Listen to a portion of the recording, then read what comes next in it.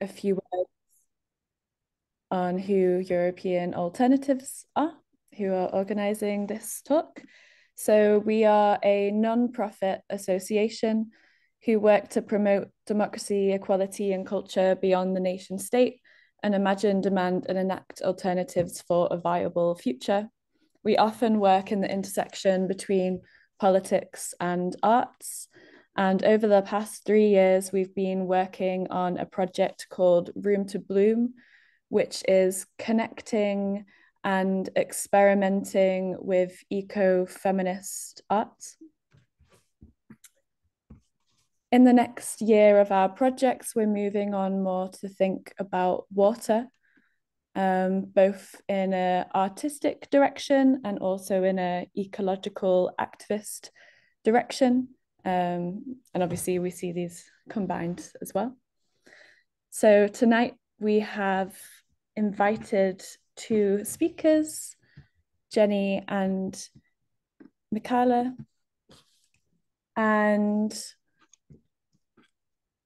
yes, Jenny is based in New York currently and is a visual artist who combines ecological activism into her work. And Mekhala is currently based in Vienna. She is both an ocean rights lawyer and also an art curator, notably at the moment working with the TBA 21 Academy. I also invite you, if you would like to learn more about our project Room to Bloom, to explore our artistic digital catalogue, which I am sending to the chat now, to explore in your own time. And you can find a lot of different snippets of what we've done in there, and also different texts and inspirations to the project. So first of all, I would like to pass on to Mekhala Dave for her presentation. Thanks. Thank you so much for the invite, Billy, as well as the introductions. I'm just going to share my screen so that everyone of you can see it. Yeah, there we go.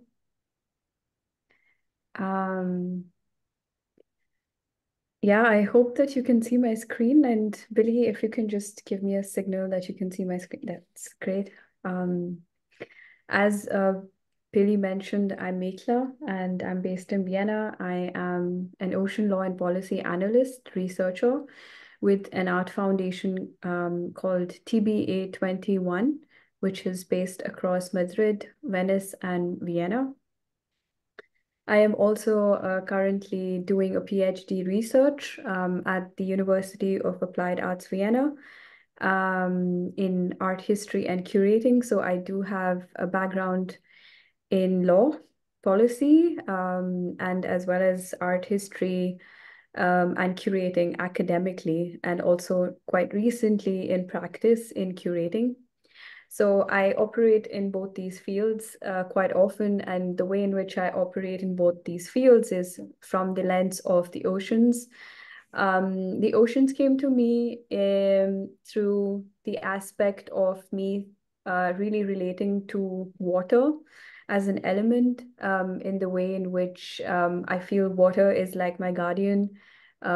It's something that soothes me, calms me, and it's a beautiful entity in the form of the ocean that is vast and deep and quite mysterious to me. So that is the way in which I really connect with the oceans. And I specifically work with TBA 21.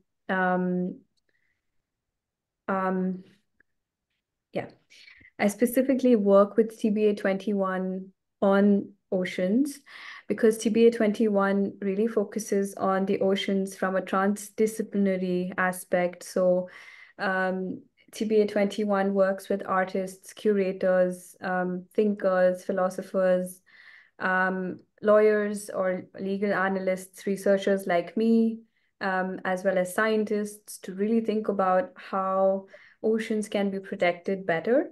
So it's in this really interdisciplinary or transdisciplinary approach in which we really um, rethink the oceans themselves or itself. My specific practice within TBA 21 has been since the past 2 years. And as a researcher, I've been really thinking about my own agency agency of protecting the oceans. How do I do that? What is the way in which I can also work with TBA 21 in order to bring some important discourse that strings the ocean from the impacts of climate change? And overall, how does it really improve in the sense of people or civil society coming together in the frame of a movement in order to protect the ocean? So there's these three key aspects that I continuously try to think about in my research with TBA 21. This also spills a lot into my work in my PhD as well, because the oceans are a frame of my research in my PhD. And in my PhD, I'm more concerned with the kind of relations that are formed around the oceans, specifically from the global communities, global South communities, um, and also how rights of the oceans can be framed as well. So the ocean has its own voice and its own agency, especially from the aspect of artistic practices or projects and also curatorial strategies, interestingly. So it's a few of the case studies that I would like to bring about through my work at TPA 21 and also my own personal work through my PhD research that I think could unfold these kind of questions, as well as hopefully indirectly answer some of these questions. So I'm really happy to discuss these together with you all. So as I mentioned before, that my relationship with firstly water is really important, and therefore oceans also speak to me in a very profound way. So I really think of it in the sense of it fits under situated knowledge, which is of course coming from my own lived experience, as well as entanglements. So the relationship between human and the non-human and multi-species. So I think it's really important to understand and hone these concepts from the point of view of how one's relationship can, foster with the oceans, but also at the same time how it can kind of like ground into research work and also practical work as well. Situated knowledge comes from Donna Haraway as a concept, and entanglements is also a concept that has been discussed by a few philosophers. And these are concepts that have been floating a lot in critical theory, and it's been really interesting to navigate them from my own lens and experience. And of course, once you, or specifically me, I feel that there's kind of a relationship that is kind of fostering with the oceans. There's, of course, this sense of care, and there's this sense of repair as well, that are also concepts that on the horizon a lot, and people talk about this in philosophy and critical theory as well, and also in art. That there is this sense of distance that we have with nature, or specifically with the ocean, if some of us don't come from the coastal community, or our relationship is, not there in the sense of we are in a landlocked place. So it could be quite tricky in order to foster a relationship with the ocean and to really care for it. If it's out of sight, then it's out of mind, right? So how do we care for something of a vast entity that is there, omnipresent, but at the same time is probably completely disconnected from us? It could be a possibility in the way in which we've grown up and we've lived our experiences. So there has to be ways in which we will try to approach it in ways of learning or relearning or thinking or rethinking of our relationships with the oceans itself. So it's important to tell ourselves stories, but also share these stories. So there's a very powerful tool of storytelling that we can always try to feel inspired by, especially when we hear storytelling to be a frame as part of indigenous communities. And specifically, I've worked with Pacific activists who have oceans. I mean, the oceans around them, they come from small islands in the South Pacific, and they always have stories about the ocean that inspire them, or, they are so close to the living body that they really embody the ocean themselves as well. So it's really important to understand ourselves in the context of storytelling as a tool. And therefore, it's also really interesting approach when we're approaching from the lens of arts, which is, how artists are trying to navigate the space of the ocean in their artistic practices, but also how they're connecting it to social and civil movements around them, in the form of activism that's also taking place around the ocean. So these are the few lenses or layers that I usually work with in my research when I try to think and approach or reflect on the oceans. So my specific work with TBA 21 started with not in terms of working directly with artists and curators and mounting exhibitions, which TBA 21 does in Venice at our exhibition space called Ocean Space. It actually came from a specific project on something called deep sea mining, which is a critical issue currently for our planetary existence. And for all of us, regardless of where we are placed in the world, deep sea mining is a specific phenomena that is something of a future phenomena. So it is speculative. It's not yet happened. As the name suggests, it's basically mining of minerals really in the depths of the oceans, on the ocean floor beyond 4,500 meters. The minerals have really uh, different kinds of value to them because they are zinc, copper, nickel, cobalt, these kind of minerals that are important for alternative switch to fossil fuels. That a lot of industries and a few countries are emphasizing that we may run out of fossil fuels in the near future. So we would need these minerals from the deep sea. And the deep sea, you would think that it's probably the minerals are lying on the ocean floor, like spread out. They mostly are, but they have been chartered and mapped out by a UN organization called International Seabed Authority. And this UN organization is in charge or mandated to not only protect the high seas, which is the international area, or a part of the oceans, which is 40% of the oceans that is beyond any nation's jurisdiction.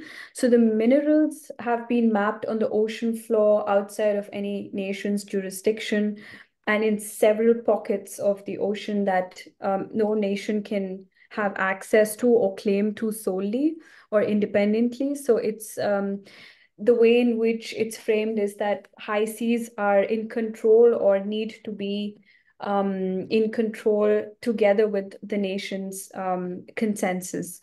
So no one nation can operate there in this area, only collectively can they operate together once they decide these things. So the way in which this works is that minerals will be mined from the ocean floor, and this decision needs to be made by the states themselves, and it's usually made by the nations themselves. So the decisions are made at the International Seabed Authority. This UN organization is based in Jamaica, in Kingston. The reason I'm talking about this project extensively is that I have been representing TBA 21 at the UN organization, representing us as a civil society. and amongst the nations that come there to make decisions of the way in which minerals can be mined. And they are currently formulating a legal document that kind of stitches the know-how and the way in which minerals can be mined from the ocean floor, and how there could be little to no impact from mining, which we don't know. Science hasn't really, been evolved yet in the context of the deep sea, because it's nearly impossible to research in that zone or area of the ocean.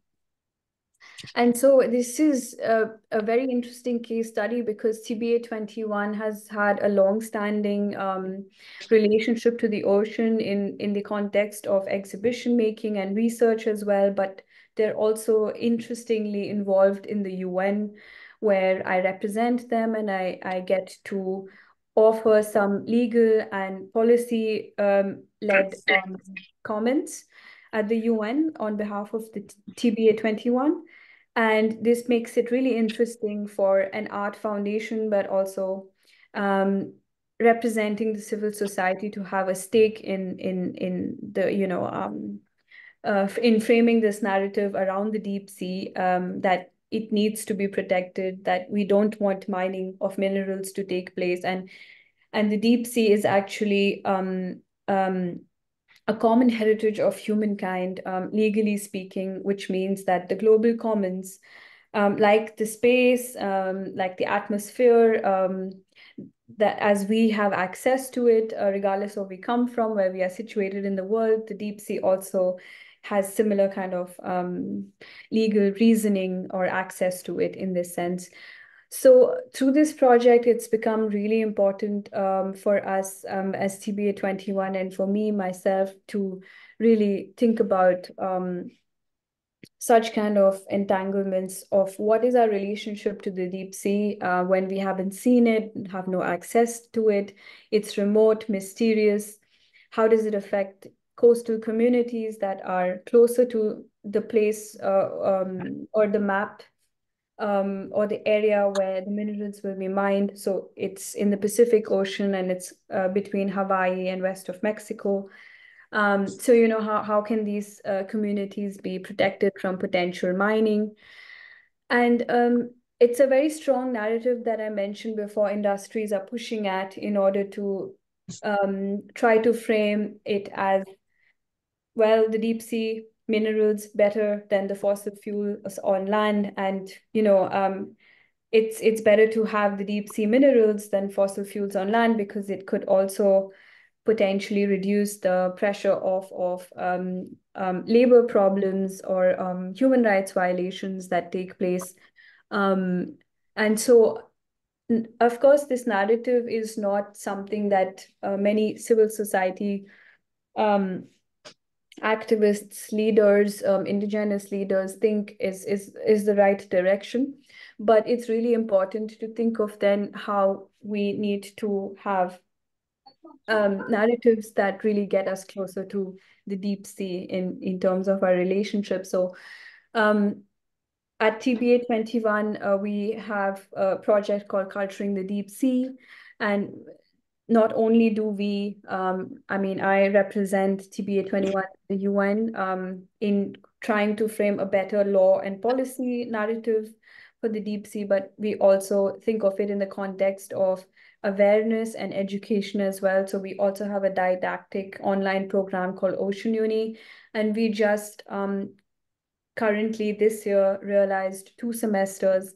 We call it semester system for Ocean Uni, that it takes place for that it takes place twice a year, and it's in spring and fall, and there are totally 5 to 6 sessions where we invite speakers, and participants can join us, much like how we are here today, and listen to a topic or an issue and also engage with it more and more. So we had 2 semesters of the deep sea in order to really realize this. And we did it together with Pacific activists, Caribbean activists. So we are always also constantly working with global South communities as well in order to um, you know, uh, give them more space in order to be able to share their knowledge with us as well. So this has been an important framework as well, apart from our involvement at the UN organization. So it's very interesting how developments are taking place like this in terms of trying to counter narrativize extraction and exploitation that's probably possibly about to happen in the near future, which is much more challenging because neither of us don't know how it's going to look like or how it's going to be impacting the oceans themselves. So that's food. That's this tonight. One of the projects. Let me try to write. So there are a few more pictures that I wanted to share with you in this context of the deep sea. So you can see on the left-hand side, that's the International Seabed Authority, which is the UN organization. This is where I regularly visit and make comments on law and policy narratives. And right beside it are the, experts and also activists that regularly get there from other NGOs. So we have a kind of community as well in which we come together as civil society through NGO formations, and we try to tackle this issue together with states or against states at the UN itself. So there's a lot of behind the scenes lobbying work that takes place, which is not that transparent to the public. And then we also have ceremonies as well in the local context. In March this year, when I was there was a ceremony that took place between Maori activists from the Pacific who came all the way from the Pacific to Kingston, to Jamaica. And it was together with Maroon tribe, that is a local tribe in Kingston, Jamaica.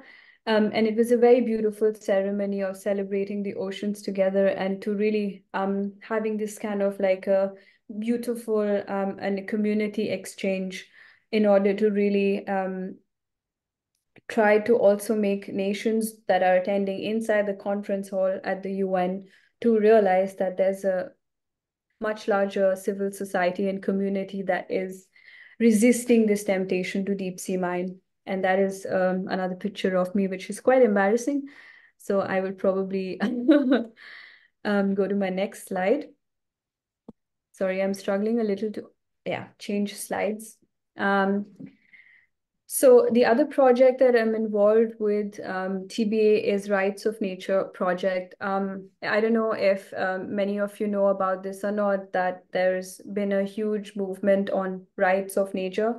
Basically, it's a legal cluster or legal tool or legal instruments that have been percolating over the course of many years since 2008. Particularly where a lot of court jurisdictions, specifically in the global south, have started to pass laws or policy relating to rights of nature. This means that nature itself can be having its own agency, and through representation of a guardian or guardians, nature has its own voice in the court of law. And so there's a level of protection that can take place for nature, by nature, and with nature. And so this actually call for legal tools, instrument, whatever you would like to call it, started off in Ecuador in 2008.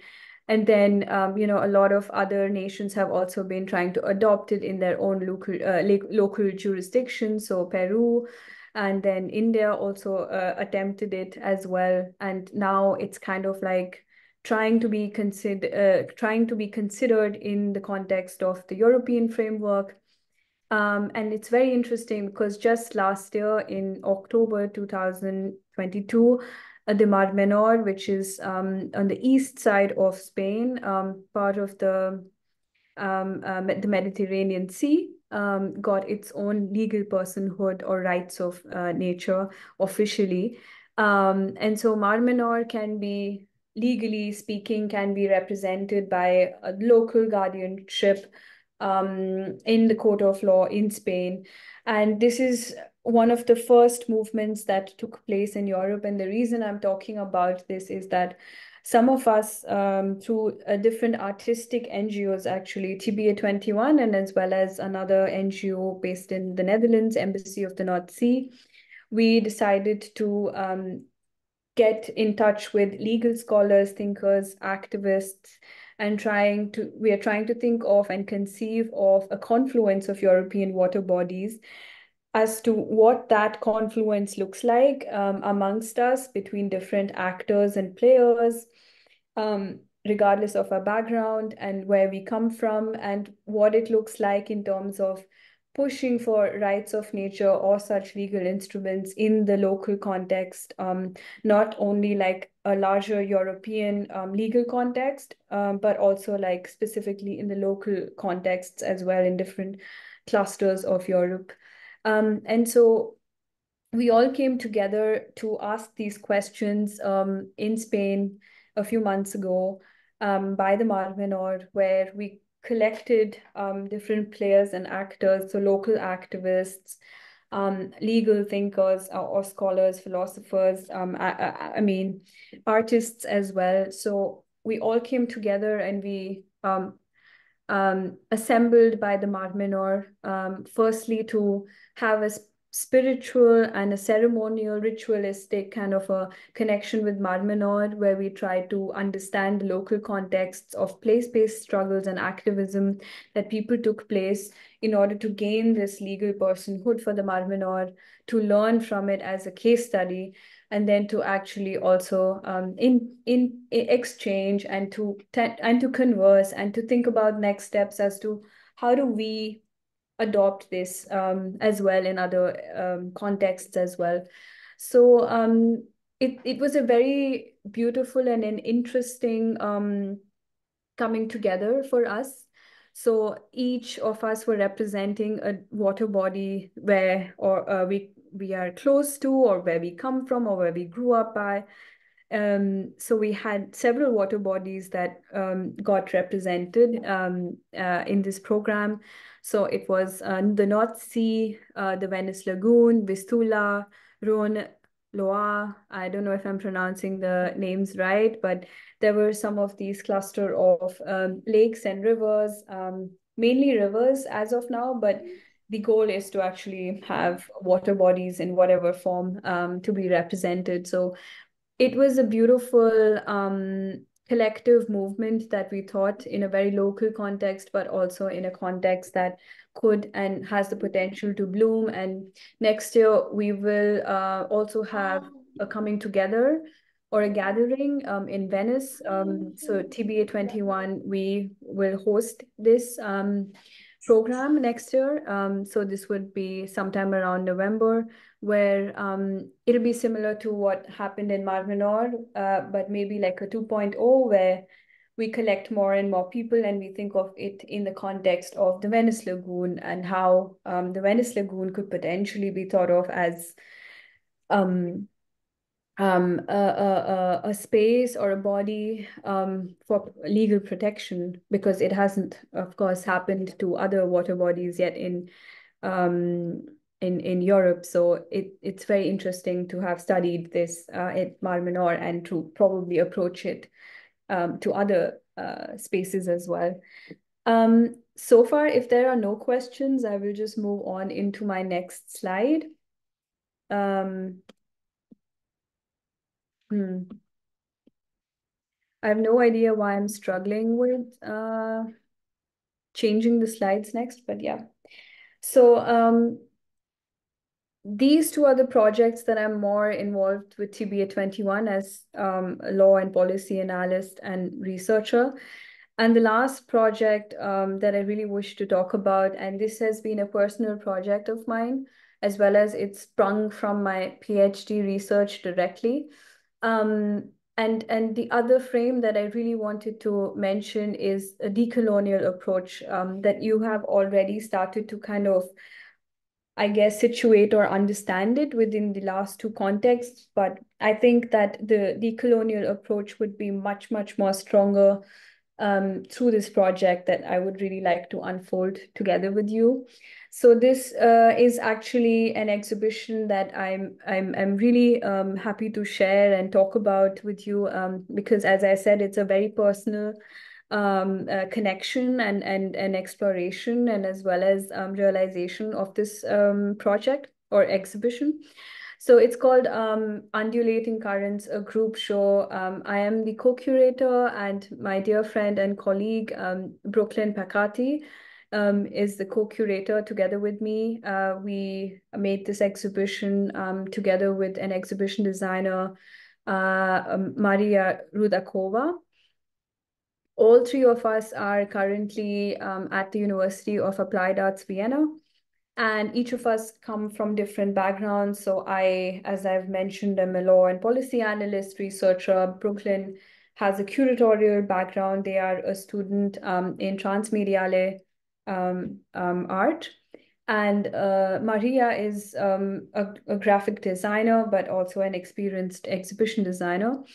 So three of us came together to think about the concept of how two of the most exploited extractive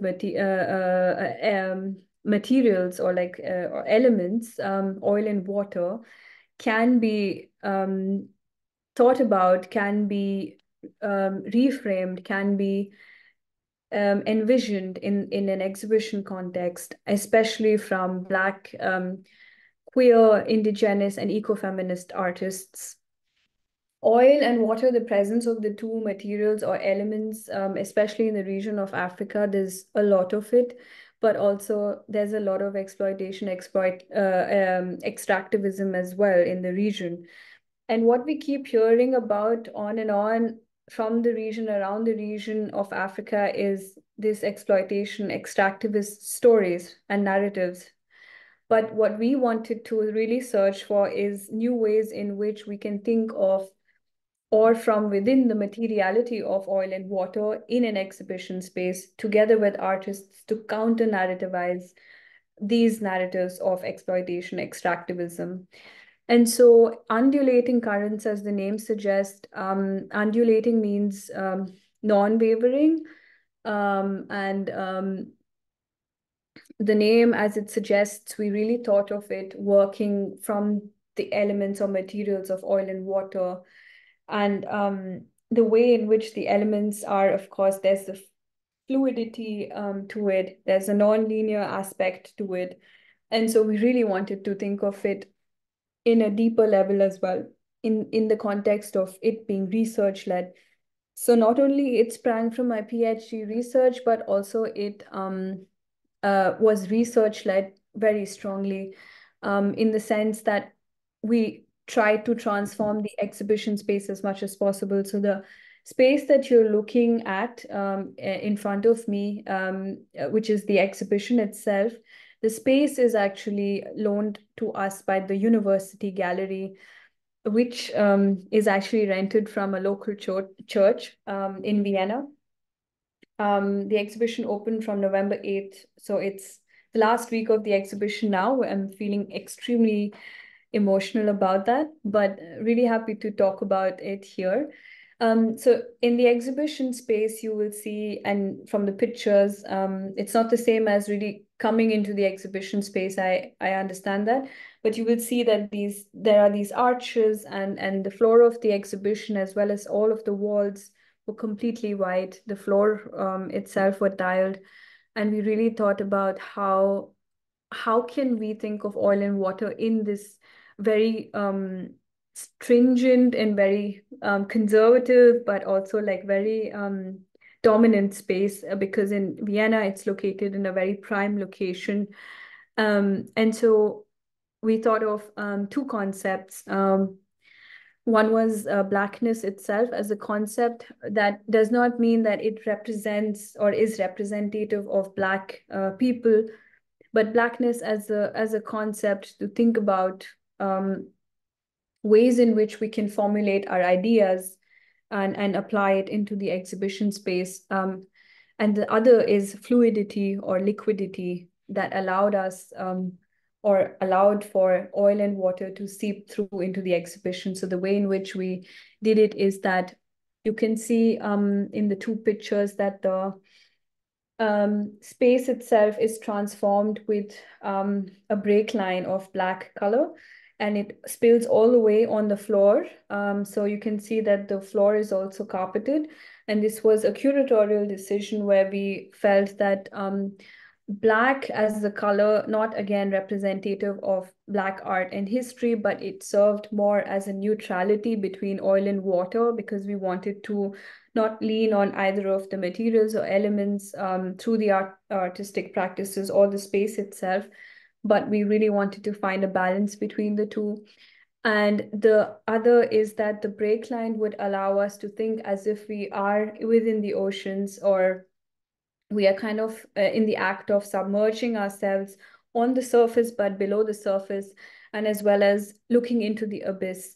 A very strong philosopher in his book, Poetics of Relations, Edward Clisson, his name is, he mentioned this act of looking down or looking into the abyss as an ode or kind of a metaphor or a symbol or a symbolic a symbolic connection to the African slave trade journeys that took place across the Atlantic Ocean. And in those journeys, of course, there were a lot of black bodies that were lost at sea, submerged, and now part of the cultural heritage of the oceans per se. So it was very important for us to think about new ways of displaying works of art in the space. And so this is where our second connection comes up, where the works of art, there are 8 of them. So as I mentioned, there are 8. As I mentioned, there are Black, queer, indigenous, and eco-feminist artists. So there are 8 of them in total, sorry. And 2 of them are locals and the rest of them are international. None of them are students at the university. So they're all independent artists that we worked with. And the ways in which we try to display their work in the space is horizontal, most of them. Of most of the works that are audio visual works, except for one sculptural work, are all horizontal. Again, this is the act of looking down or into the abyss, or a new way of coming to think about encountering artistic practices in an exhibition space. So this was really important for us. What I would really like to mention, which may not be highlighted from the pictures, it's not easy to kind of understand it, is that one was, we really wanted to, as I said there, the exhibition is leaning heavily on audiovisual works. It was because of budget constraints, but also the exhibition speaks to the elements of oil and water in different artistic practices. So I think it would be helpful to talk about one specific work of art probably in a few minutes, and then I can just end my talk as well. So the 3 layers that we really thought about in the exhibition was, one was the visual. So that's why I kept saying audiovisual works, because we really wanted to give the sensorial encounter to the work itself, and ways in which we could display it, which is not on the walls, but horizontal or participatory. As one of the works we have in the space is actually a game by a game designer / artist who is a Black trans artist. The second is that we wanted to have a dialogical exchange, so not only between curators and artists, but also the artworks themselves together with participants. And here's when it gets quite interesting, is that it's one of the few exhibitions that has books in the space. So there are books on art, on Black art and history in the space. So I don't know if you can see it from the picture. There's some display. I should have probably zoomed in on it, but there's some display of shelves, and then there are these books that are on the shelves. So there are 50+ books on Black art and history. that have been borrowed from the university library where we are at. And initially, when we were searching for books specifically on Black art and history in our university library, there were just 5 of them. And after we researched, we thought of more books for the space, for the exhibition space. We raised it to 50 plus books. So the collection has increased now, and it's also in the space, which is accessible in the space. But also after the exhibition closes this week, all the books, the collection will go back to the university library. So this is very important to mention also in the context of, well, in academia, and also like the exhibition, academia, there's so much lacking in it in the context of a decolonial space, but also in decolonial knowledge. And this is what the exhibition tries to counter in terms of bringing knowledge in the exhibition space, but also try to take it outside of it as well in the form of books. And we also have texts on the wall. Like you can see some of the texts, there were 8 or 9 texts that have been spread out. So I don't know, like if many of you are used to going into exhibitions, usually you have header or like a large text somewhere as soon as you enter about the exhibition, you read that and you're done with it. But in this exhibition, we chopped up the texts and we kind of released it all through the walls of the exhibition space. So the texts are poetic, and also it reveals our research methodology specifically. And so we really also wanted to make our research-led process transparent, which is not something that is often practiced in cultural institutions when it comes to exhibition making. So we really wanted to reveal this process of research to be transparent through these texts on the wall. So people have this joy of not only leafing through a book that they'd like to leaf through, or the option of looking at a work in a different way that's displayed. As I said, like in the act of looking down or horizontally, in a horizontal form, or also in the joy of reading the texts on the walls that are cues or navigators to the exhibition itself in the form of research being revealed.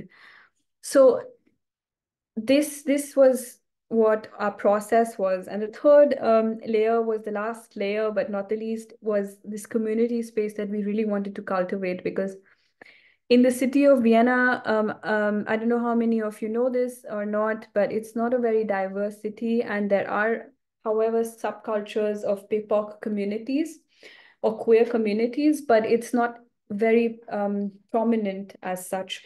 So it was very important for us to have a community gathering often in the exhibition space. So we did this through quite often reading sessions with the general public, but also with BIPOC communities that led reading sessions that they chose from Black artists and poets and artists. And we collectively were in the space, discussed texts, talked about what we could talk about. So this became like a safe space, but also in a space that was already a bit disruptive, dense, and difficult in terms of it dealing with such heavy issues.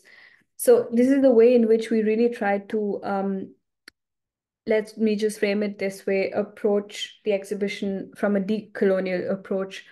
And so far from the passers-by or people coming by to the exhibition, what we've heard is that they've really enjoyed the show so far, and it's been very different for them in order to kind of like navigate it as well than what they're used to in the context of other exhibitions. Sorry, I'm zoning out and zoning in just to give you more options of the pictures that we have from the exhibition. So now you can see more prominently how we try to really tackle display in the form of this horizontal display that I've been sharing with you. I unfortunately don't have better pictures of the exhibition yet because we're still in the process of documenting it. But I could probably allow myself to share this with you that I'm probably one of the more living archival documents that there is out there to really speak about the exhibition and to share the exhibition with you. It's a pity that it's inaccessible because of location, but it's been a great joy of my friends and I to really realize this exhibition. So you can see now from this pattern of all the three case studies that there is a huge leaning on how we think with the oceans, or how we need to rethink with the oceans rather, to foster a better and a deeper relationship with the ocean. And the way in which to do it is probably your own or my experience. And this feeling or act of care and repair, and also how we need to find different tools, different ways of approaches to to really realize what we really want to realize in the context of protecting the oceans themselves. So that has been the body of my work, and kind of like my strong connection with the way in which I've been working. So I guess I will just look at the time and probably stop here. If you have any questions, please do let me know. And I'm happy to navigate it further with you. Can we do questions at the end? Yeah. Because we won't have any time. It's already 1 o'clock. Thanks so much, Mekhala. Yeah, that was super interesting. Yeah, we'll go on to Jenny's presentation now. And if you have any questions for Mekhala, save them until the end, as both Jenny and Mekhala may be able to give you feedback to your questions. Yes. Okay, so should I start? So, because I'm not sure about our time. Yeah. Okay. I'll just share the screen now. Okay, so let me, okay. So hello, thank you all for being here this evening. And thank you, Alternative Europe and Billy Deep, for organizing this gathering. I am an artist, I'm a researcher, I'm an educator, I'm a professor at the New School for Social Research in New York. I was raised in Greece, but I have been living in New York since the 90s, where I came to do all my studies, my art studies. Growing in Greece, my relationship with the water was always mixed.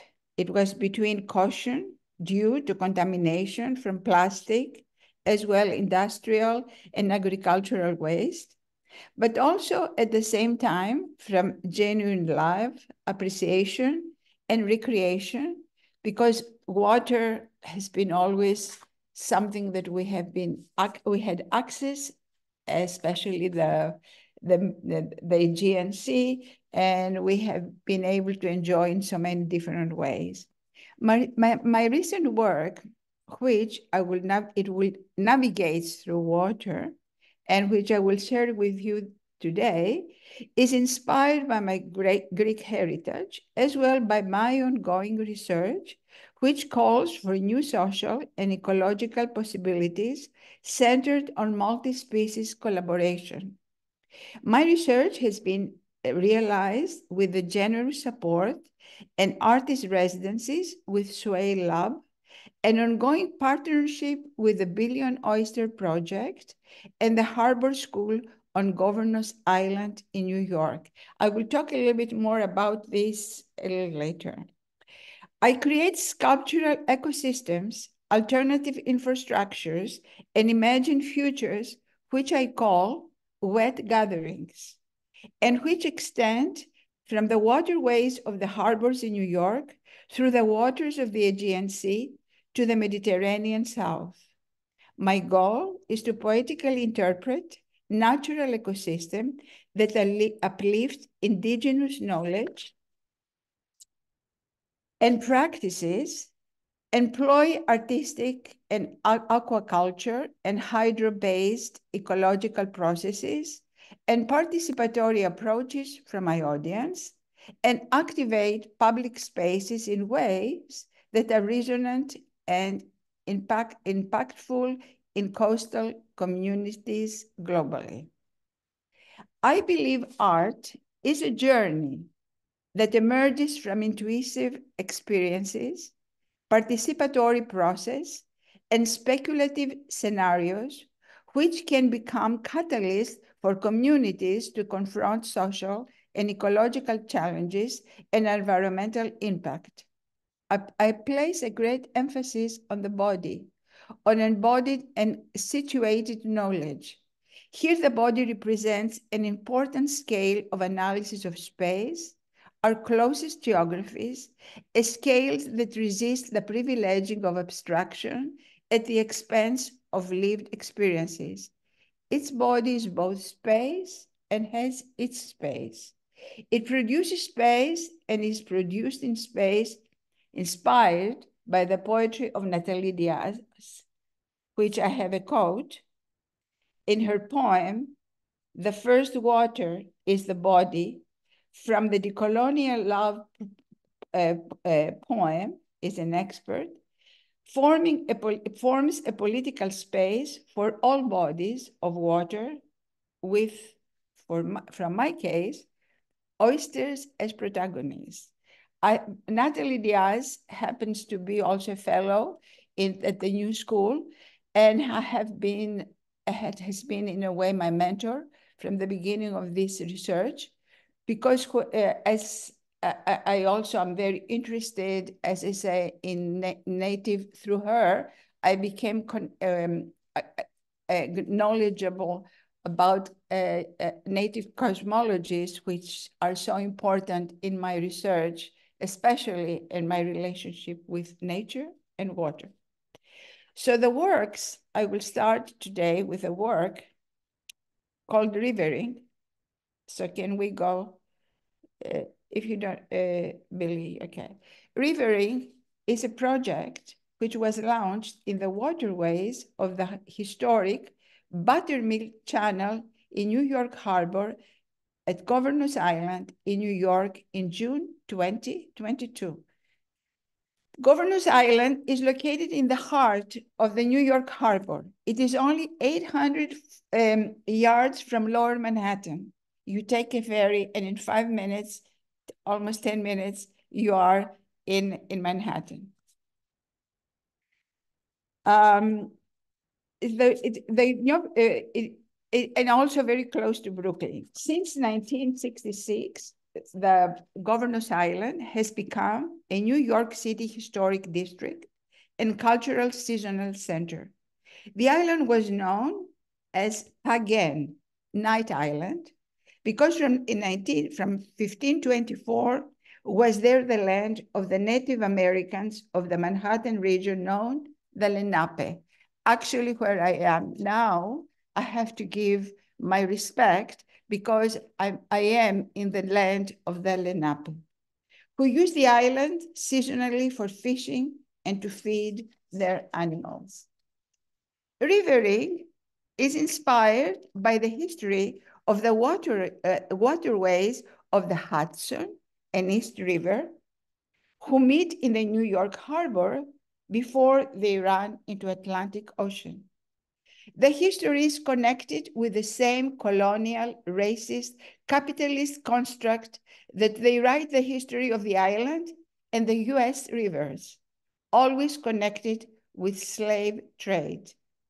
But a parallel story is happening on the island while I'm doing my research and my work, and this is the story of the oyster, the native species of the New York Harbor.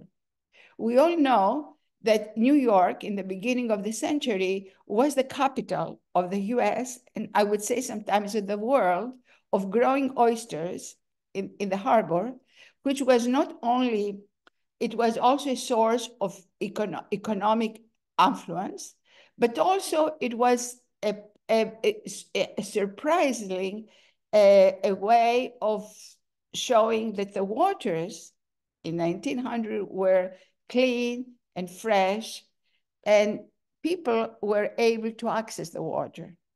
But now, because as we know, the oyster not only improves the water quality, but also fosters new marine habitats and creates greater coastal resilience. I should note that the oyster is one of the most sustainable and self-sufficient species of the water body. As it grows, it filters up to 200 liters of water a day.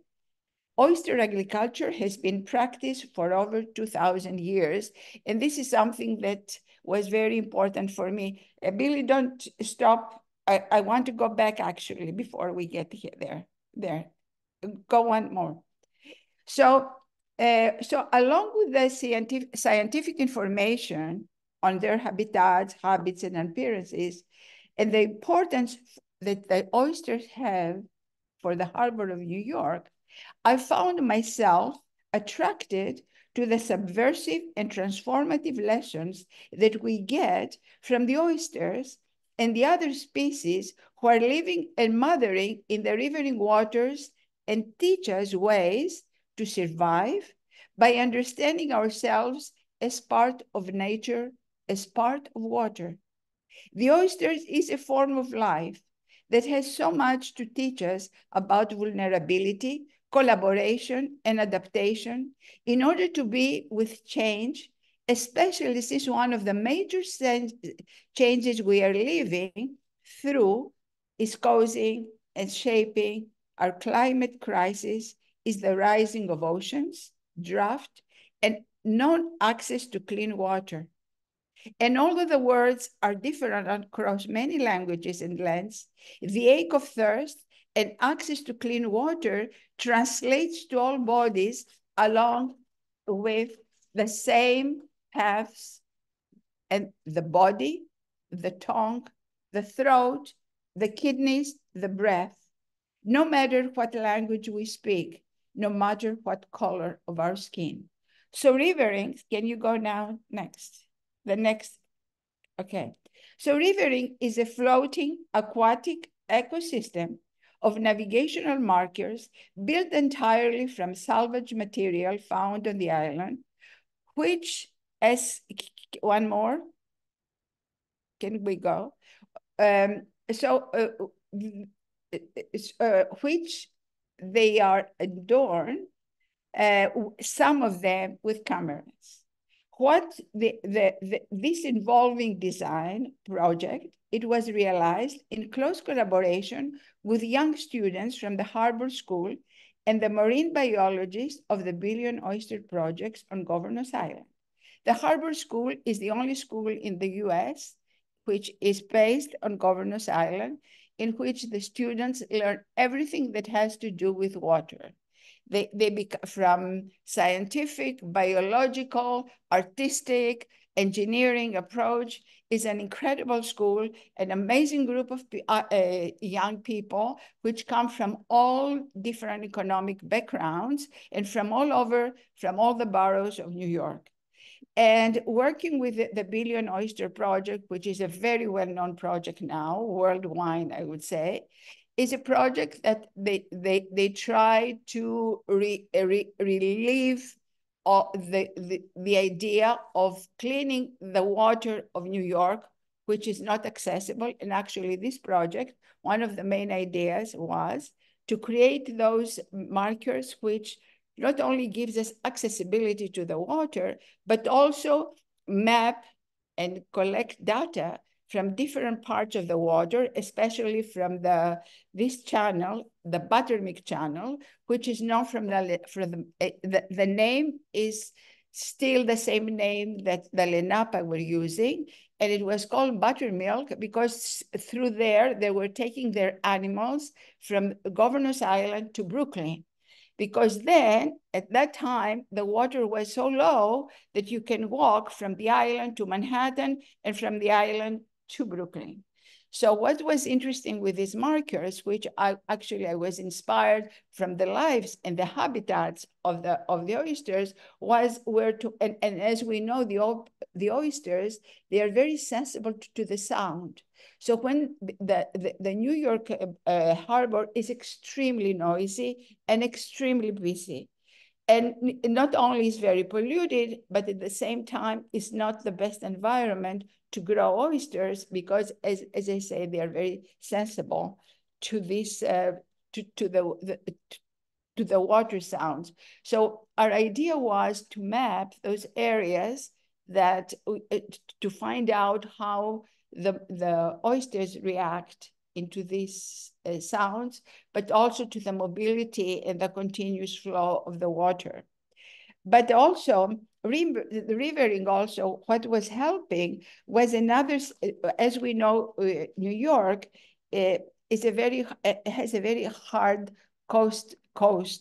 First of all, it's all if you go to Manhattan, if you go to Governor's Island, what I was surprised, is all fenced. You never have accessibility to the water. Can you go one slide? This is my studio on the island, and this is the first marker that we created with the students. And then we go down one more. And I show how we worked with the students. This is one group from the students from the Harbor School. You go one more. And this is one thing I decided to do with also the support of the harbor and the people of the harbor, because as you know, it's very hard and very difficult to get permission. This was actually the first art project that was allowed to be in the water of the harbor. We also built this boat, in our studio on Governor's Island. So for this way, we were taking the audience, the people, the visitors, into these rides through the project. So in other words, they have a very close connection with the water and with the work, and also which allow, to my opinion, this immersion of the body into the water that otherwise someone who is visiting the island or is in Manhattan would be very difficult to have this kind of experience. So I want to say also, we were very, very careful about all the material. Actually, the underwater portions of the project are very carefully considered as the visible part and include oyster lines and biophilic anchors.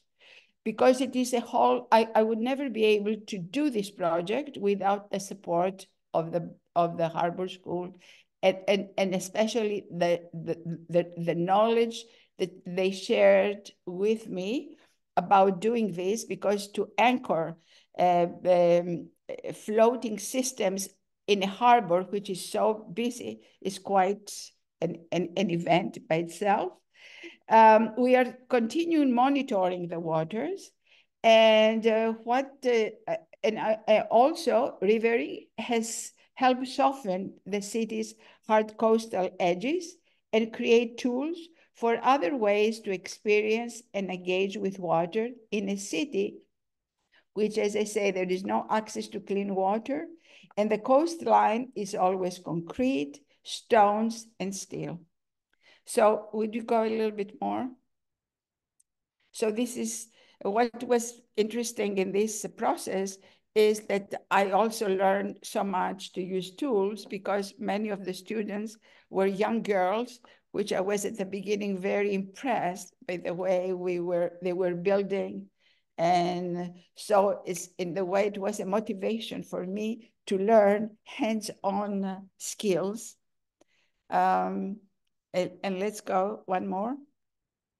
And here is our studio on the island, in which allows us also, we have all the tools and all the guidance to continue to work on this project. Actually, the project is still live. And actually, the wet gatherings is a project that it keeps going. And I hope this spring we are going to create another intervention on the island. And we are planning a series of readings and poetry readings, actually, and fiction, taking people on the boat that we built in this studio. So let's go. This is my team.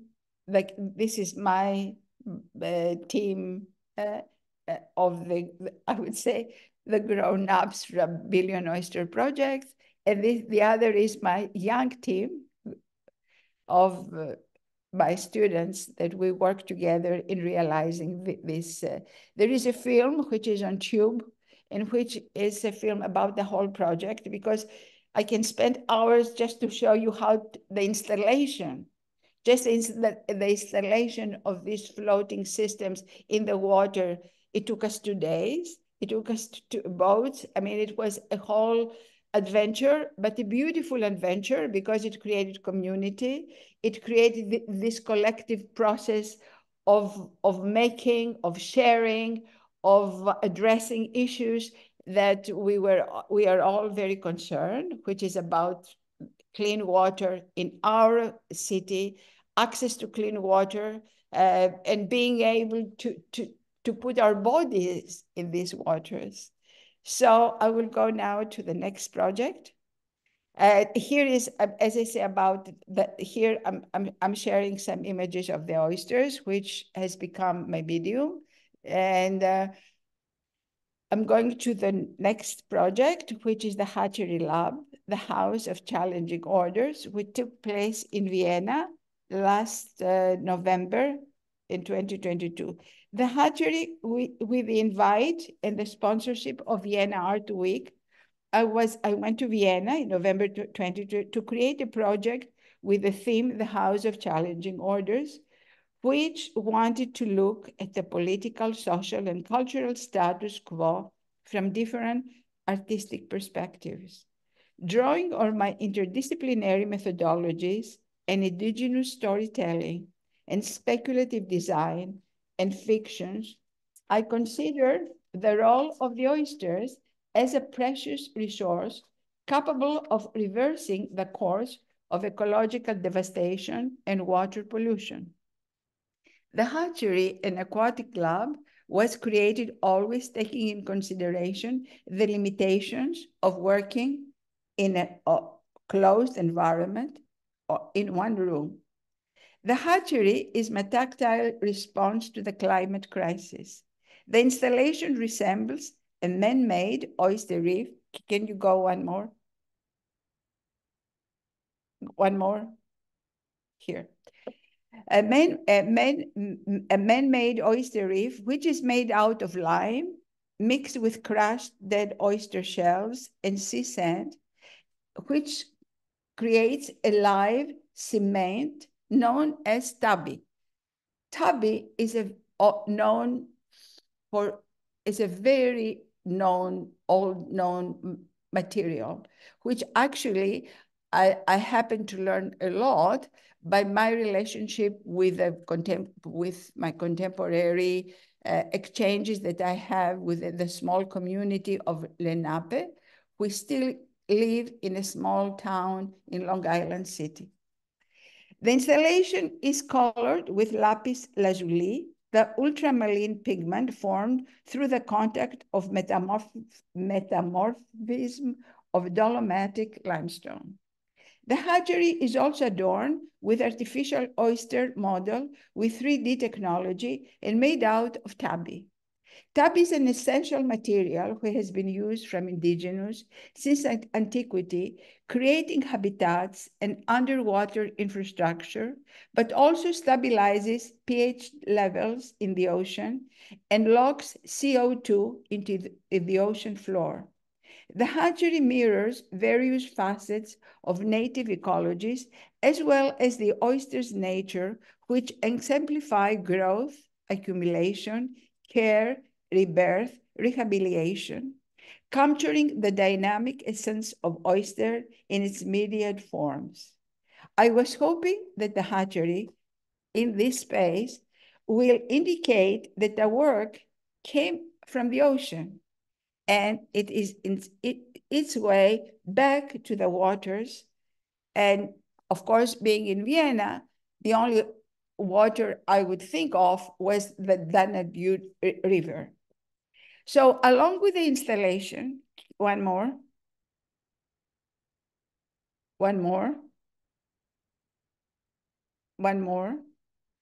At Hold with Installation, I organized a series of workshops which allowed the audience to intervene and use the material from the installation to create their own riffs.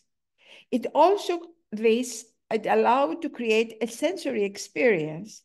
And because, as we see, the shape of the installation continues changes. And this way, I wanted also to make a metaphor about the ecological parallel, how the humans meet nature and how we must be mindful of nature, because how fragile it is. So one more. So one of the ideas, as you see here, I juxtapose the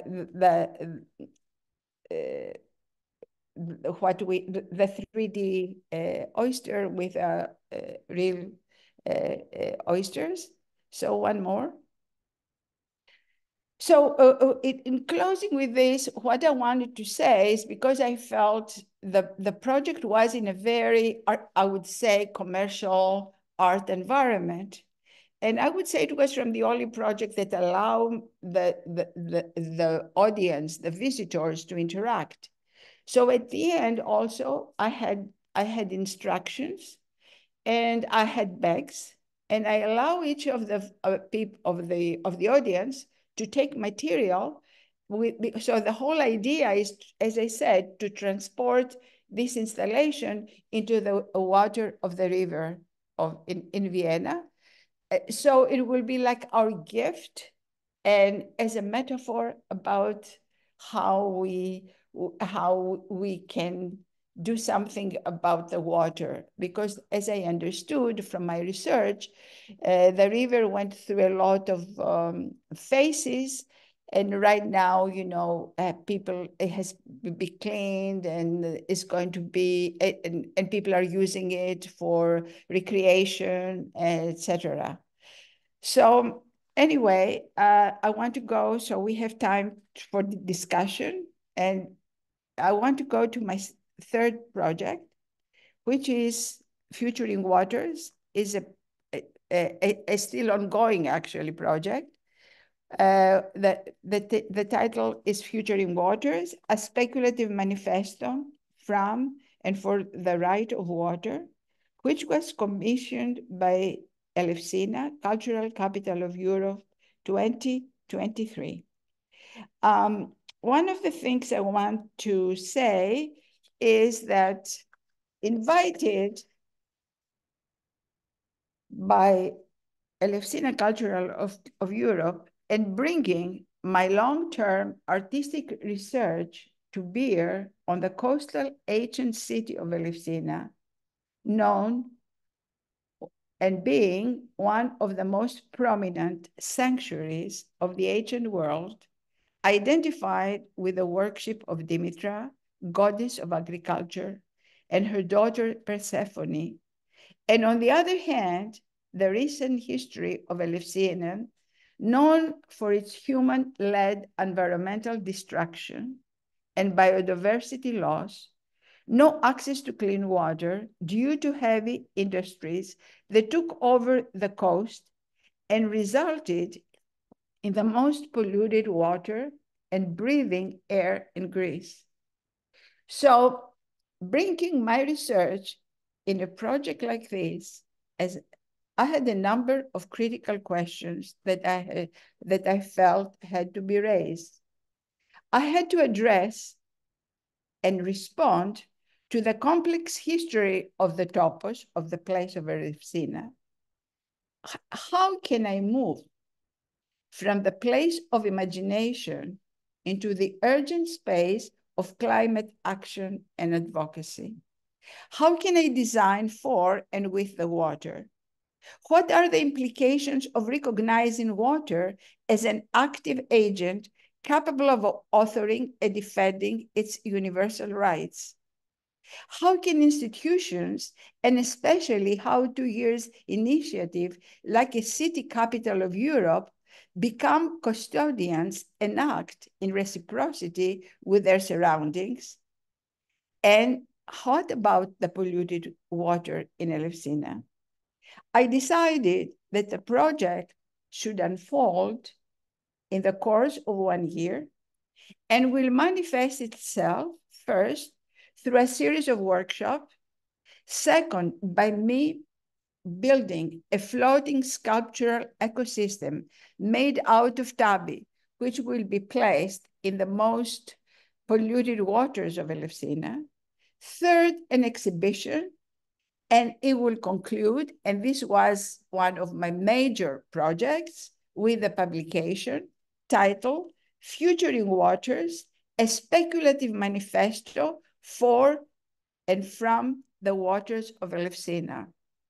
As you understand, to undertake a project like this, I had to work from the bottom up. I spent almost a year in research. I met with the citizens of Elefsina, especially environmental activists, which unfortunately is a very small group when someone thinks the importance of the issue. Because, as I said before, the industries that they took over the city are very important. They bring a lot of money to the community. So there is a conflict there between fresh air, clean water, and an economy.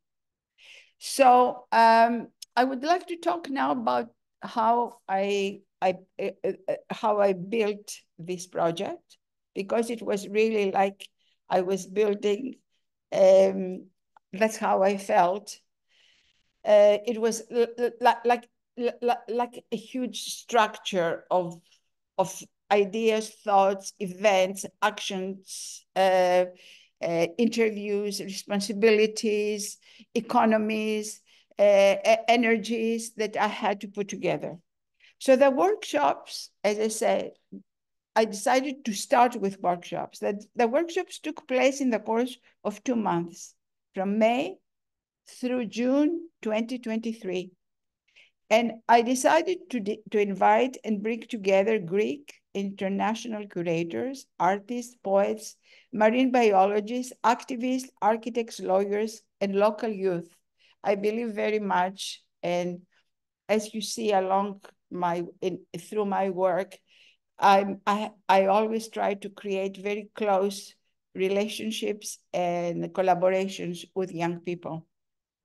With their diverse expertise and knowledge, are addressing the implications and recognizing water as an active agent capable of authoring and defending its universal rights. The workshops were curated by me in collaboration with Eleni Riga. Eleni Riga is a Greek curator who also deals with, in her work, in her curatorial practice, she also deals with the water commons. As a collective exercise, taking up the legacy of radical art pedagogy to produce new vocabularies for learning, speculative design, and environmental advocacy. I wanted collectively to explore and reflect on the recent trends in the blue humanity and watery research, always with focus on the case study of Elefsina. The hands-on workshop invited participants to expand and experiment with how speculative fiction can blend with personal stories to develop ways we co-author our story, our timelines of everyday lived experience of climate change. Narrating the climate crisis is multifaceted. It can describe our experiences in various time scales through real and imaginary places and with multi-species characters. So can we go a little bit? So I will go. So this is a map that we created during one of the workshops about Elefsina, trying to, as you see, to find the places, trying to find out species that still survived the pollution, but also to connect, to indicate where all these industries are, and especially this area of Vlicha, which I will talk a little bit more, which is called, Vlicha is one of the most polluted water sea areas of the coastal city, and which still is known as the cemetery of boats, because on the top of the industrial pollution, they allowed all boats that they were out of service to go and be anchored on this place. So as you understand, it creates an additional pollution and an additional disruption of the species that they cannot survive in these waters. One more. And this is an example of the boats that are just anchored on the coast, and nobody's taking care. That's another example. And this is the Vlicha. This is a good example, a good image of Vlicha, how the waters is now. And actually, this is a photo in a good day, because some days this is full of waste. So one more. So this is the first. I will just go. Also, all my workshops are online. So I have documented, so you are very welcome to see them. So I will just go by the title of each workshop. We started with the ecofeminist eco-poetics, which was led we did this in collaboration with Blanca de la Torre. Blanca de la Torre is a Spanish curator who she's focused fully on curating projects with ecological and environmental concerns. Next. This is part of the one more image before. Also, as part of this project, we also invited the women from Elefsina, and we had a soccer. We created a soccer team, which it was a kind of a ritual and kind of a sharing. So we start sharing with the feminist community through a soccer game. So, I mean, we try to do workshops which connected us with the water, but also connected us with our identity, and also giving us especially for the local women, that was very important to find ways of connectivity, but also we wanted to do it in ways that they were more unexpected, they were fun, and they were challenging too, because always when we talk about soccer, we never think about women's soccer team. So creating an ambiguous soccer team next to the water and then losing our balls into the water was a very interesting experience. So go on. One more. This is another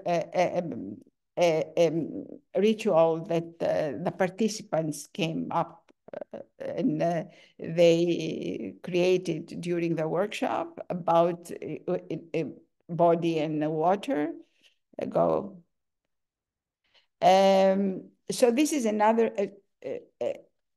workshop called Reclaim the Myth. This was a project that Eleni Riga and myself did, and we tried to recreate a ritual about which took place in antiquity, in which way people, if there was no rain, they were taking place, a ritual was taking place in which they had these long containers, and they were putting seeds, because Dimitra was very much connected, the goddess Dimitra connected with agriculture and seeds.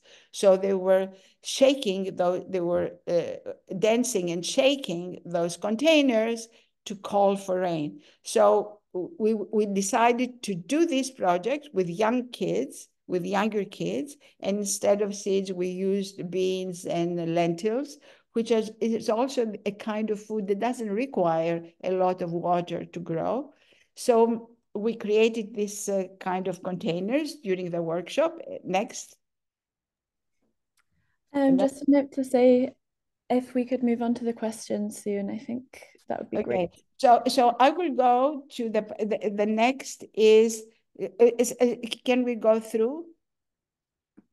Those are part of the workshops with titles of, I mean, there are so many. This is our space, which was next to the water. This is Julia Strauss that did a beautiful project, a beautiful workshop with the title Rituals of Environmental Grief. And then we did this beautiful panel. Constructing Futures was another workshop that we did an assembly, and we invited the whole community to share and address the issues that they have about the water. Go on. This is part. Then is that I did another workshop with a community, and they suggested what kind of sculptural ecosystem they would like to do in order to to share them with and put them in the water, as we did, as you see here. This is as I say, I wanted also to do there was this kind of exhibition, but for me the exhibition was not, I didn't see the exhibition as it was more a palimpsest of what happened during the workshops. And so as you see, and here is the moment, the ritual, in order to put with what we did into the polluted water. And so this is another reef that I created with the same material out of dead oysters, which actually I found out that they have the same oysters in a small village, coastal village not far from Elefsina. And also we found out that they were using this. And Futuring Waters, what I want to end is with a book, which was to me very important because the book is not a catalog of the project. The catalog, and I want to talk a little bit, please give me this time about the book, because the book is a work that I created with the local citizens of Elefsina. And was to act, is a taking up the legacy of radical, again, art pedagogy to produce new vocabularies of learning, speculative design and tools, but very important to make visible the voice of the local community in addressing the rights of water through a collective manifesto. So the speculative manifesto seeks to destabilize human-driven research inquiries, focusing in the poetics of fluidity and collaborative knowledge production. I must add that addressing the complexity of water relations and rights, it demands, as articulated by Siperek and Wade, the sea demands approaches from wide-ranging disciplines. So what happened with this book is not, I invited, it was a generative knowledge book. So everybody who participated during the workshops, I invited to write and reflect about water. But the most important, can you move, is that this is the book. Can you click? I can take, and so this is our manifesto, which starts from the proposal for a world water law. We citizens of Earth call for and commit to working together to ensure that a binding international law is put in place for the immediate and universal protection of all water as the first vital step towards global cooperation for effective worldwide social and ecological healing. So can you go a little bit more? So this is the manifesto which I wrote with the citizens of Elefsina. And our plan is, because one of my participants during the workshop is Dr. Skoulos, which is the representative of Mediterranean and the South in the UN during the water week. So our plans is, can you move a little bit? This is our manifesto. Unfortunately, we don't have time to read, but I can show you in the book. It's available in the book. And our plans is during the water week in New York, we are going to submit this manifesto, which articulates the rights of water of Elefsina and the rights of species of Elefsina, as have been articulated in collaboration with lawyers, activists, plain citizens of Elefsina about the for and from the water of Elefsina. Do you mind going through just a little bit of the book? It's 3 seconds. Would you go back to where the book is? So I want the people to have it, because can you click on the book? If you click on the book, there is a short trailer to show how this, also the visuals and the drawings and everything that was part of this project. I'm afraid I don't have access to Okay. the Okay, link. that's okay. So In the chat. let's open into questions, because as I say, I can talk for hours about these projects because they are very complex. They require a lot of, as you see, the process, collaborations, a lot of research, and a lot of organizing, I would say. So the artist becomes everything. Thanks so much, Jenny. Thank you. Thank Thanks you. both of you. So yeah, opening up to questions now. I have one in mind already, so I might start and then other people can go ahead. So both of you have done work linked to water rights and representing water, and I'm thinking about how Mekhala, you mentioned the Marmanor Lagoon, which is the first water body in Europe to be given some form of personhood, right? Legal status. Yeah. And I'm also thinking about how you've mentioned, Jenny, similar intentions. And in a very practical sense, what has been your ways in thinking about how to actually represent a water body or part of nature? And I'm thinking this too because we do quite a lot of work around citizen assemblies, and we're thinking of how to involve like an element of water in a citizen assembly, but how do you speak for water? For me, was a huge question, because there is always the question, how do I have the rights? Who has the rights to represent the water or nature? But I think from my experience, also working and learning from the Lenape and native people in the US, as you know, which also they thrive in addressing the issue. And actually, as we know, in some areas, they have already been able to get rights for the rivers and the waters. So they helped me very much in how to go and working with a community and letting the community lay down what they felt how they should address and articulate the right of their water. Of course, we are talking a very site-specific water. So because the location has been so problematic, so it was very, to my opinion, was not very hard if you read the manifesto, which actually we address it as we, and not I or the name. So we, as we we allow the water to talk. So the manifesto is not the people of Elefsina that they talk on the manifesto, but we put we, including the voice of the water. So the whole manifesto is like we allowed the water to talk and say, from the experience of all these years till now, what it is looking for, its rights, and how it will gain these rights, what it should happen in order to have clean water.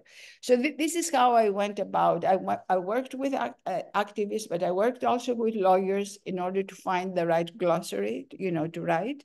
But also we all decided that we'll give the water will become we, it will be part of we, the water and the species, because I believe very much in this interconnectivity. My relationship with the Oyster Project has taught me so much about how we cannot talk about the water without collaborating with the water species.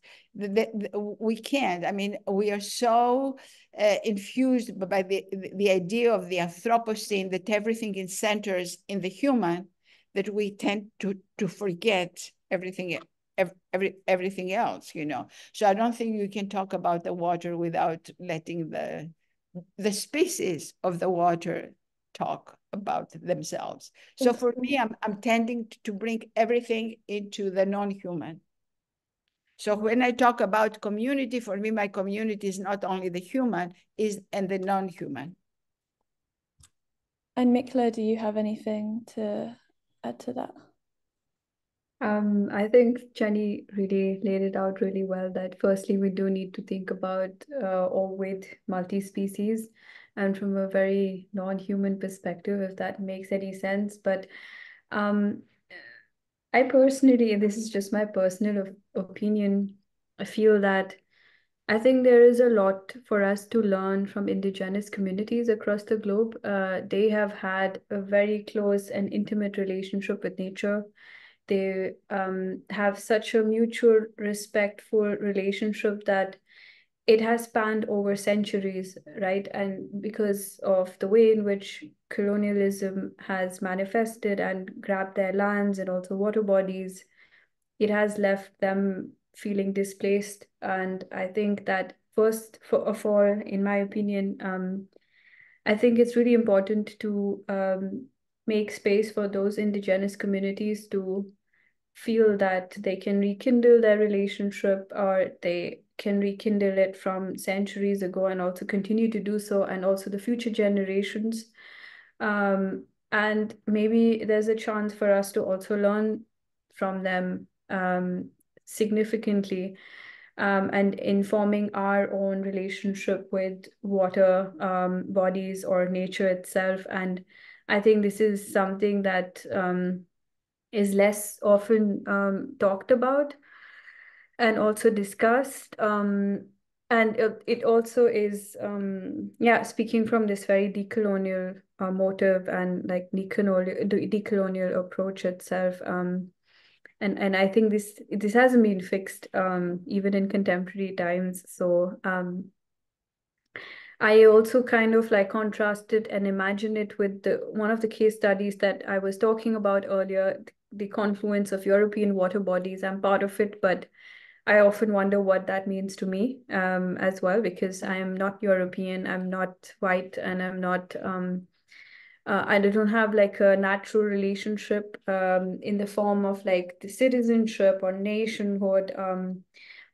And then I question often, like, where do I belong, and what is belonging to me in the form of nature or water body that I didn't grow up with, and how can I, move beyond this frame of nationhood, citizenship, and borders or territories, and really like connect with. But can I jump in this? Yeah, but please. This is the whole idea, though, that I believe that when we talk about identity and water, I think we experience a liquidity of identity. It doesn't matter where we are or who we are, in my opinion. Because Can I jump into this, please? Yes, As a yes, representative, as a representative of the indigenous community of the Mari.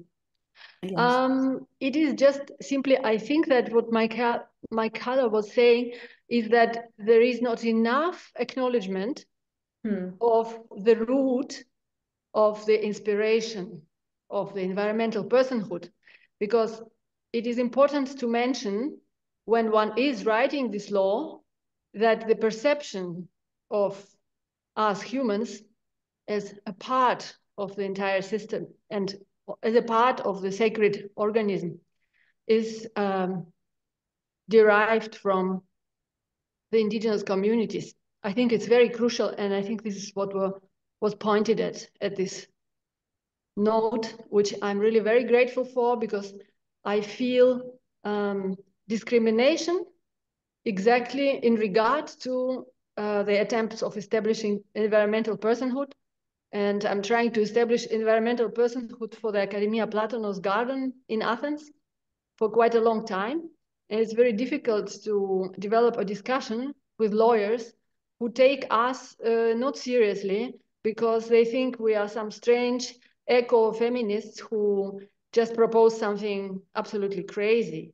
And even mentioning the existing laws of protection of natural environments as persons doesn't help. So what I would like to ask to you both, I guess, is we have 150 gods. And among those gods, there are a lot of different kinds of gods, and they are related to different elements.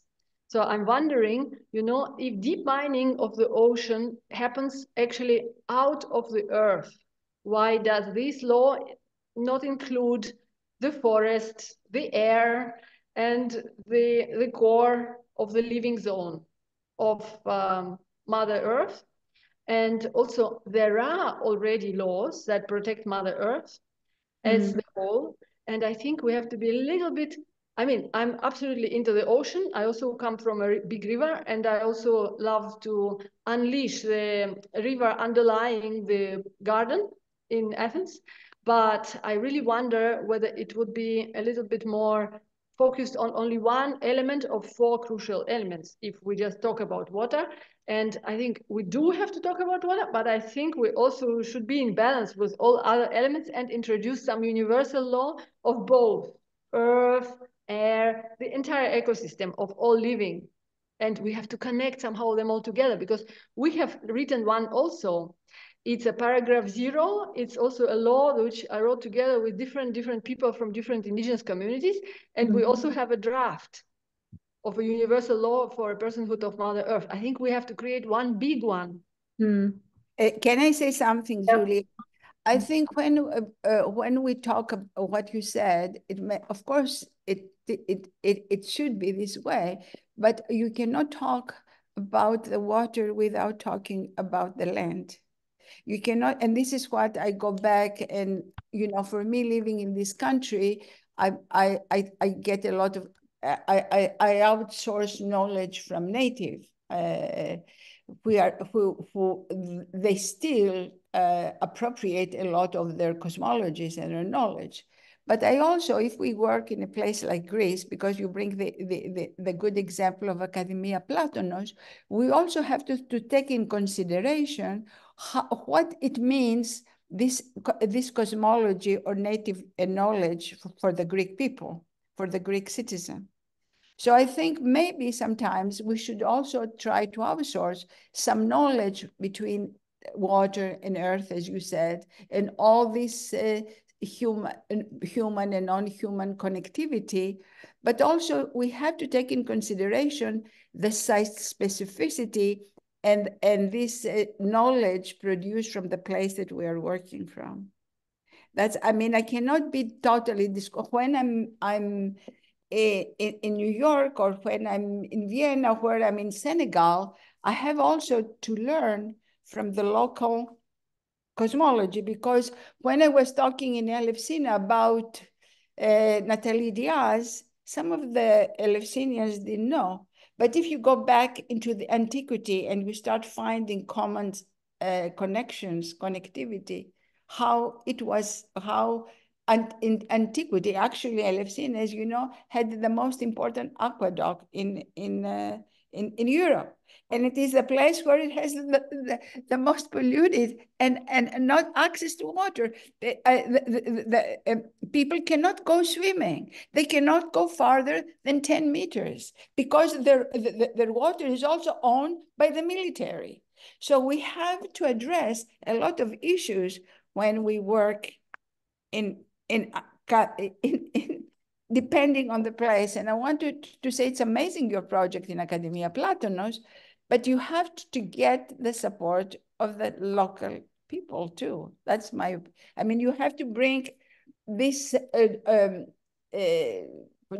know, the rights of everything has to represent the rights also of the people, or not the people, of everybody, taking in consideration the place or the site specificity. Oh, yes, we are not alien to the place. We are with the Assembly of Colonos, of course. Of course, of course. I Yes. also just wanted to add to what Jenny said, but instead of offering a solution, it's more like a critique. And I come from a law background, so I mean, as much as also you would know that there's, as I said, I was pointing out to there's lack of space for indigenous people, but also in law, the way in which it operates currently and also from colonization times has always treated land, water as, you know, in possession, on ownership, and also to create zonals and also territories on nature in order to perpetuate this ownership and possession. So it's not really giving space to indigenous people and the way in which indigenous people have tools and approaches to really like protect nature or specifically their land or water. And because there's never been space given to indigenous people, their stories or the way in which they form community or protect their land or water has never infiltrated in law as well. So law as the tool is also a colonial tool that has been used to, you know, regulate not only land, water, but also indigenous communities as well, that it's tried to own and possess as well. So I think a long-standing problem and as well as a long-standing solution would be to really try to think in the way in which we can reorganize ourselves, and also like through the tool of law that has the ability to change from olden times to present times. It's not static. It's something that needs to continuously need to evolve. So the aqua politics. Sorry? There is one of the workshops we did was totally about aqua politics, what it means if all our laws are based on water laws, because everything is based on something that we can own, we can stand on, because we feel more comfortable. So what about creating laws that they are all connected with what we call them was aqua politics. So we come up with new laws that they take into consideration a liquid state, a liquid idea that so is not so depending on this, as you said very well, on colonial ideas and thoughts that we continue to perpetuate. And that's why we were calling it the Anthropocene, you know? So why not to come up, and this is what is our work to do, to bring change. And how do you bring change? By trying to change the laws.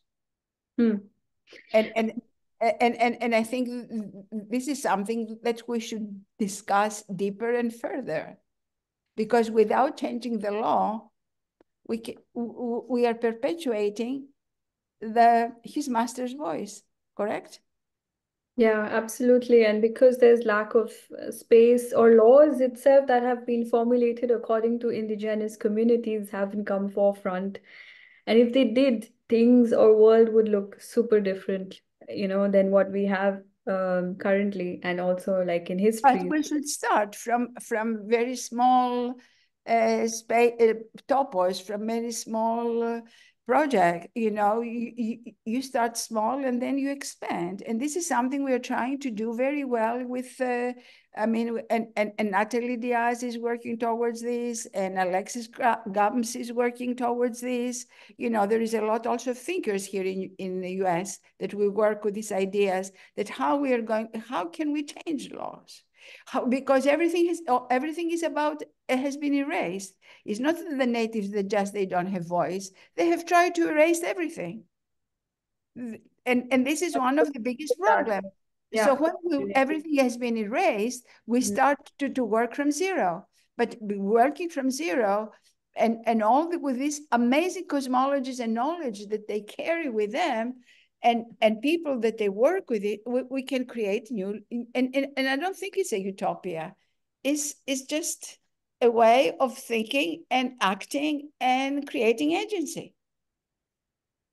I believe this because, I can talk for hours the difficulties, and Julia knows, I went through working in a small town in Elefsina in Greece and addressing people issues like this that they don't want to address. They don't, but still at the end, I found out that there was so much response and much, need. And, to bring a voice, to make visible. And I think, as you said, we have to change the laws. And this is, to my opinion, something that we are working on, we continue to work with right now. Thanks. Yeah, and also the structures that systemically exclude different people as well. That is also that we need to really. We are still here. Exactly. It's not zero. We are still here. It's not a yes, zero. We have it. You're always amazing and always. So Academia Platonus is a good example and a good to start something, or propose, just as a proposition to come up with. It really looks like she's concerned. It looks like she really wants to say something. Sorry, I was looking at No, her. I should not talk because Billy, it's not my talk. So it's not. I'm just aware that we're getting close to 8 o'clock now, and so I'm wondering if anyone else that's here has any questions to ask. Now is your chance. Julie? Yeah. Okay, sorry, I've been listening and also remembering because I realized that I was at Jenny's workshop because I was in Elefsina for Culture Action Europe. I'm on the board of Culture Action Europe and I was a member of the European Parliament. But I came to this session because, so I'm really a poet and a theatre maker, and I realized that exactly what Jenny just said is that we have to change laws. And so I ended up putting myself into a political space where I became a co-legislator. So I'm British, so you realize I'm not doing that anymore because of the disaster of Brexit. But anyway, Jenny, I should send you the photos that I took of the workshop because I had a little look. I had a little look at them and realized, it was so wonderful to be at this session and then realize that I'd been in your workshop. So it's not that I have questions, but I have 3 bits of really important information that I think people on this seminar, on this webinar might appreciate and want to do something with. And one of them is there is an amazing network called Oceans Partnership, which is bringing together academics, artists, people interested in the oceans and in the health of the oceans and in what we can do, and trying to get rid of that false division really between science and the arts, which I think has been really well explained today. Because you cross those barriers, you're working in all those spheres.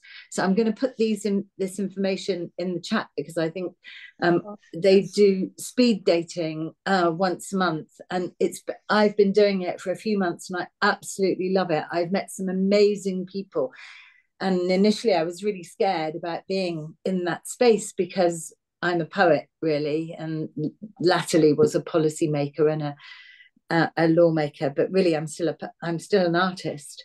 But all the people in that space have been really welcoming of artists, and I think it would be great to see lots of you in that space. So I'll put a link to that.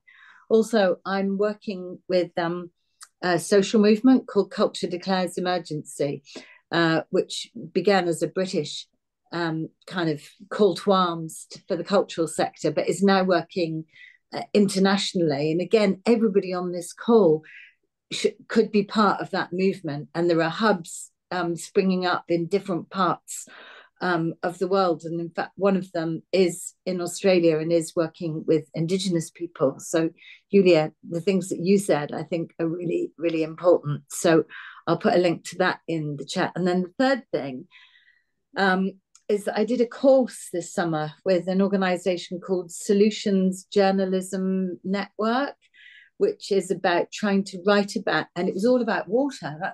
So it was all about water and oceans. And solutions journalism is an absolutely fantastic new kind of way of really people at the grassroots who are grappling with all these things, actually getting their stories and their suggestions for solutions into the media and published.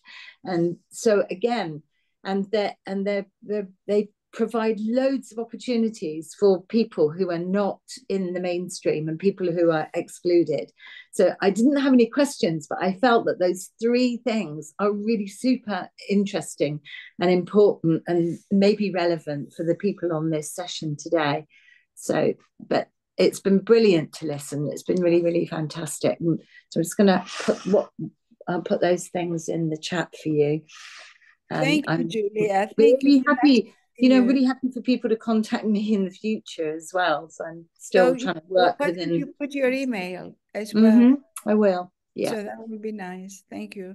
And thank you. I think actually I have you should send me the photos. Thanks so much for that contribution, Julie. I've also noted down everything. Yeah, wondering if there's anyone else who still has questions, or if we're gonna close here as it has been the 2 hours.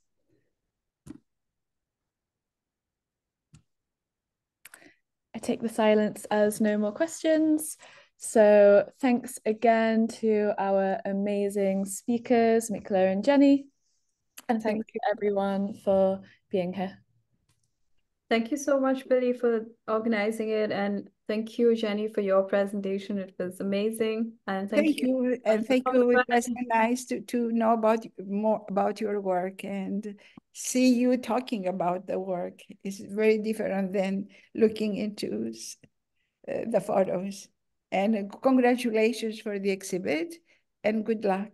Thank you so much. And I'll see you when I come in Vienna, if you are in Vienna. I will be, and please visit me and also everyone. Okay, thank you. Thank you, Julia. It was amazing to hear from you as well. Mekhala, I've missed your exhibition. I didn't know about it. I was in Vienna and nobody told me about it. And I'm writing a PhD called Trans-Indigenous Epistemologies and Ecofeminist Practices in Vienna. And nobody told me about your exhibition. And I take it as an example of what you said before you introduced the exhibition. I think we also weren't very commercial with it as well, but yeah, that is true. It's a very wide space, Vienna. Sorry to say that, but yeah, it's a fact. But yeah, thank you so much, Julia. I'm sorry that I mean it's the last week. It closes on 23rd. I wish I could have kind of but maybe prolonged it, but hopefully in the future with more exhibitions. Yeah. Congratulations to everybody. Thank you so much, Jenny. Thank you so much. Thank you so much, Julia. Nice to see you. And I'll see you in January. I'm coming to Athens to present the book, so I hope you are in Athens. Yes, the book presentation. It will be a bright moment for sure. Yes. So we will talk about this. Yes, Okay. great. Thank you. Thank you. Thank you so much. Thank you. Thank you.